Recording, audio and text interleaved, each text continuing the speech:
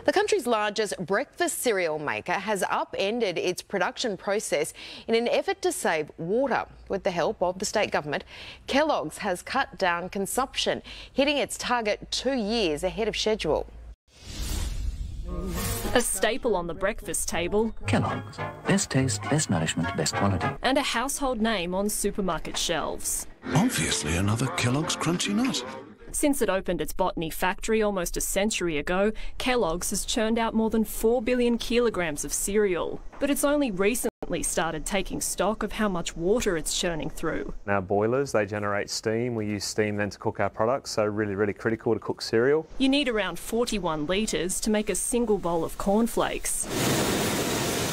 And after a 2015 global report ranked the company as one of the biggest consumers, operating out of drought-stricken areas where water is scarce, it decided to clean up its act. Sydney Water helped Kellogg's conduct an audit and looking at exactly their manufacturing process. Is there any other way that they can actually reserve the water, treat it and then reuse it again? Really getting smart around just those 1% and 2% initiatives that add up. Instead of just, pouring it down the drain. Kellogg's has managed to save more than 146 million litres in the past 6 years, which is the equivalent of almost 60 Olympic-sized swimming pools. Sydney Water hoping others take note. Yes, it can be done. It's not just the big companies. So that it's not just a drop in the ocean. Jacinta Lee, 7 News.